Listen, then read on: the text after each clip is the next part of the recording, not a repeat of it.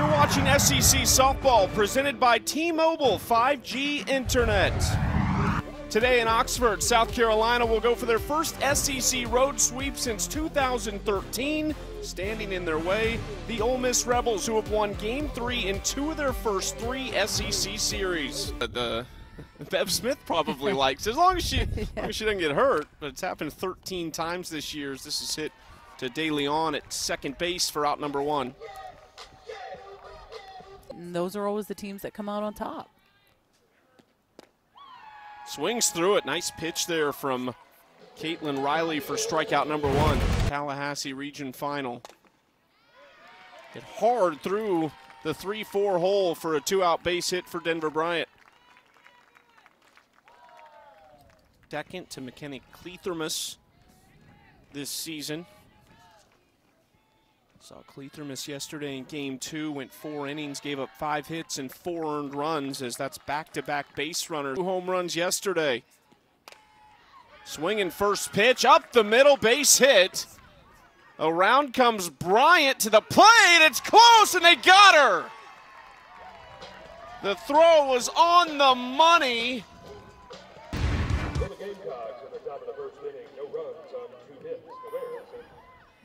And these are so close. And Denver Bryant, actually, Chucky's the one that initiated the replay review. She puts her hands to her head and looks at the head coach. The call on the field is upheld.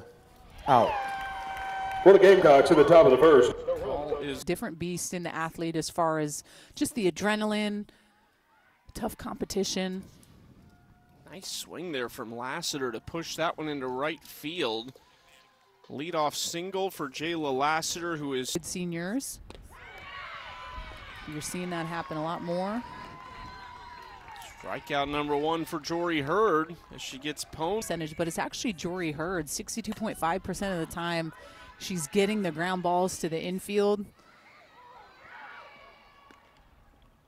That was dropped, but they get a force with just 22, and 10 of them belong to Brady, who puts a charge into one to the warning track.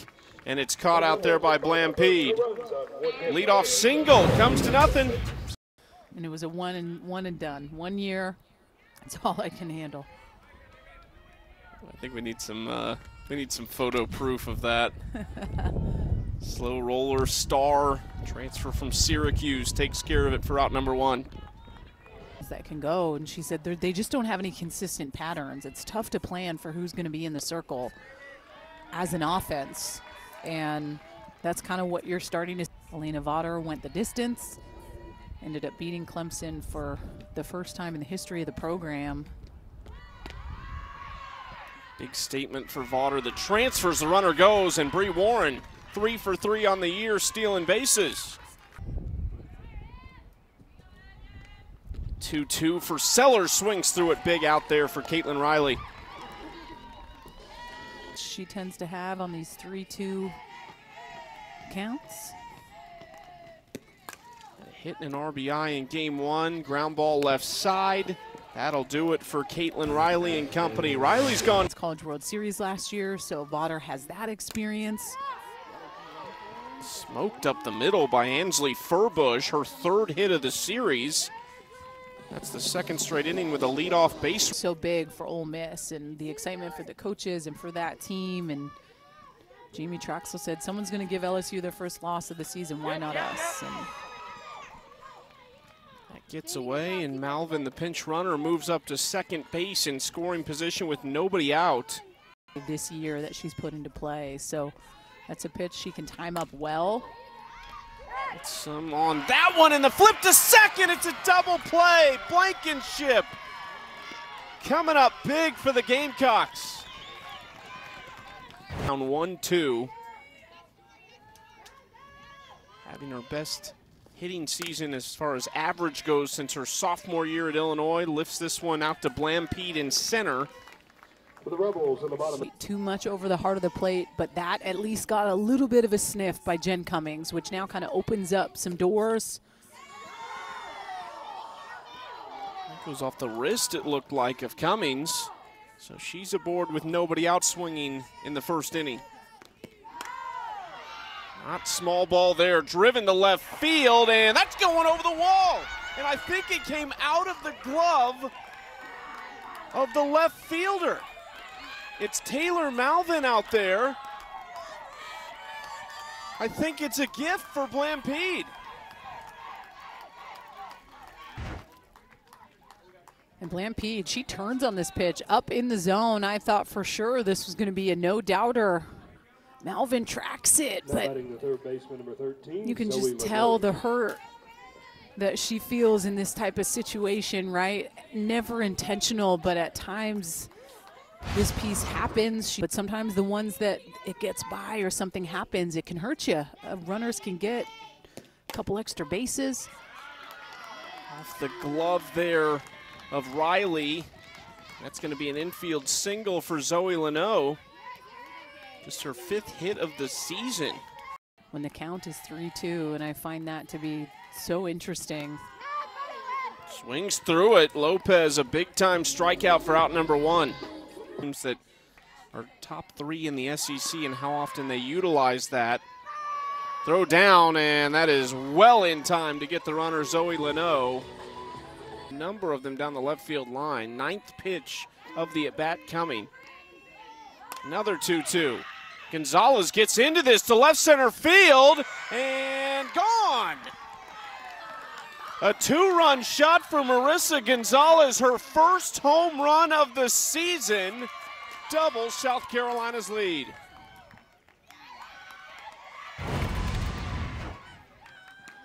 And it's on the off speed, just elevated, staying up in the zone. She's able to turn on it, not fooled by this pitch at all. If you're Marissa Gonzalez, those are the types of hits that really just get you fired up. A rule is that ball has to leave. The runner cannot leave before the ball has left her hand. You see the ball and the foot off the base. Listen, there was a play in the South Carolina-Clemson game where that the runner left the call early. on the field has been changed. The runner left early. That's the 3rd out. Take the runs off the board. Wow. Elena Vaughter at times really wasn't with Nyjah Kennedy, but Gets through on the right side for Angelina De Leon. who hits the changeup well and who doesn't? Because the ones that don't, you best believe I'm coming in hot with the change more times than not because you struggle with it. There it is. Vaughter didn't get the call on the last pitch and wanted it, but gets it there for out number 1. Can't do a whole lot with. So it's really being able to execute a pitch that you can do some damage with. And that's really what it comes down to, right? When you step into the box. Junior from Hope Mills, North Carolina. To the right side, there is Sellers. And that'll do it for the bottom of the 3rd. To the 4th inning we go. Gamecocks up 2. A little bit from everything that was going South Carolina's way to, nope, let's go, we're in the dugout.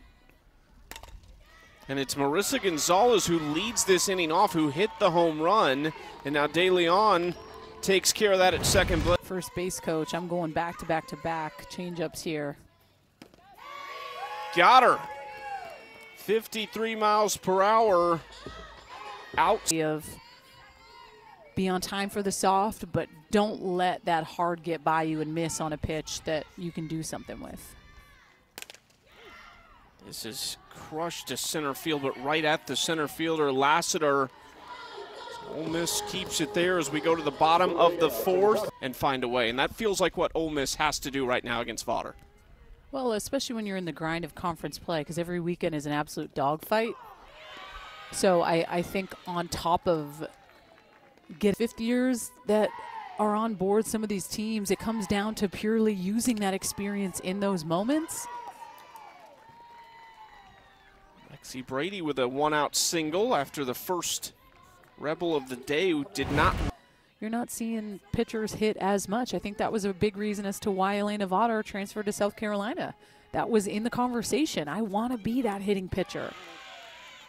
Gets her swinging. 3rd strikeout for Vaughter. Together, and just Emily Kennedy and Coach Trish Ford and Texas A&M across the board. But for LSU to go in and get the sweep, dude, it's pretty good. Diving attempt.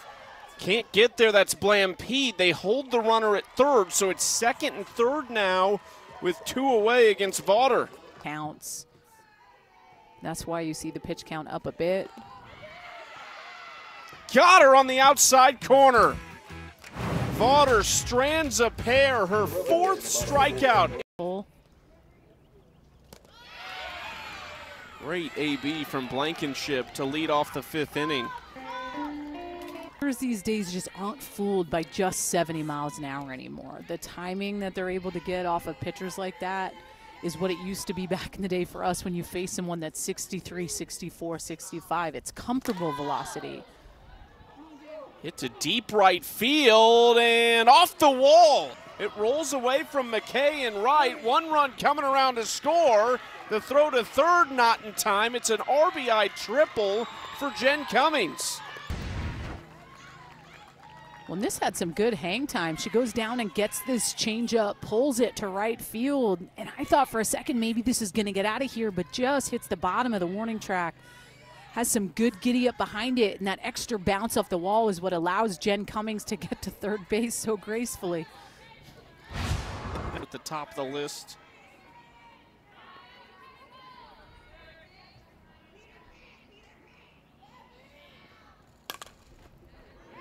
This one really well to left field. It's caught out there and left.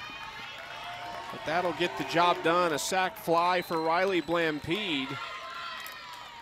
Legging out 10, 11, 12 innings on their own. But with what she's been able to do in the game, her being that 5th-year senior. Right side, that gets through past De Leon. 2-out base runner in the form of Zoe Leno. And with not having really any fans in the stands behind these dugouts, you're hearing a lot of chatter, right? It's kind of like we said, a little eerie not being able to have any fans with this new stadium. See the bleachers out in center field. That's where all the fans are housed this season as Black is retired. It's had about as up and down of a day as you can have. The runners advance to Lethermus. She got both wins at LSU through 10 innings, gave up just 8 hits and 2 earned. This is into shallow right center field. De Leon takes care of it. 4-0. Climb the ladder with the rise ball and use the changeup a little bit more effectively. And that to me just goes to show, hey, I don't need to throw my rise ball for the first, 2.5 hours of this game. Sometimes you don't need to go at a team with your best pitches all the time. You can get away with 1 or 2 and have success and then bring something in late. Nice catch in left field, Marissa Gonzalez. You can't take that one from her. First pitch swinging here for Lassiter. That's into shallow center and caught by Riley Blampede and Elena Vawter. And that's why you see a lot of those 50-year seniors just have more confidence than they ever have because they're 22, 23 years old. They've gone through the hard in the sport already. First pitch swinging. Bree Warren is retired. Zone a little better. In the air on the infield. De Leon has it, 2 outs. In the heat up when they need to heat up, but at times you're going to take your lumps when you step into the batter's box. It just sometimes comes with the territory. Inside corner for Lethermus. Another 0-2, there it is. Great location from Vawter, who is rolling right now with 5 strikeouts. Those are special, right? Those are things you check off the resume of like, hey, I was pretty lucky to be able to be a part of this. Nice glove work over at third. That's Leno who.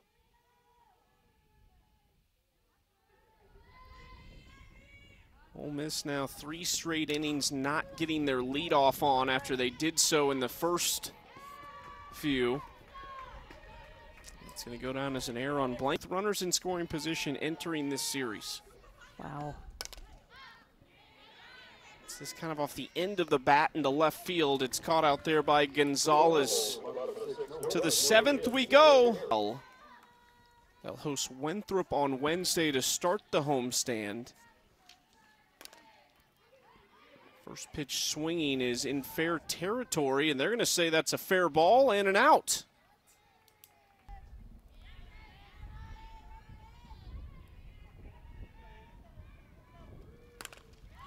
Oh my goodness! Scorched up the middle. Thankfully, Clethermus able to get out of the way. That was crushed by. Ground ball right side, chance for two. The flip, the throw, and not in time at first. Leno keeps the inning alive. The four-hole first pitch swinging here for Julia Desiderio, who entered at catcher last game, and that'll do it for the top of the. You know, the different pitching machines to help dial you in for, you know, a 70-mile-an-hour drop ball in the zone. You're getting the reps. So for her to be able to do what she's done so far, if Ole Miss is not able to. She entered the seventh but couldn't finish it, so Vaughter came in and closed the deal. Chance for two here, and they get it! A quick turn up the middle, and there's two away. They were swept by Tennessee in Columbia last weekend. The Volunteers tight in game one. Lost in extras. Ground ball right side. That will do it. Elena Vaughter with basically a perfect weekend. Didn't allow a run, Danielle. Yeah, and the fifth shutout for Ole Miss on the year. I mean, honestly, Elena Vaughter, she's been a huge pickup for them. She has fit in nicely.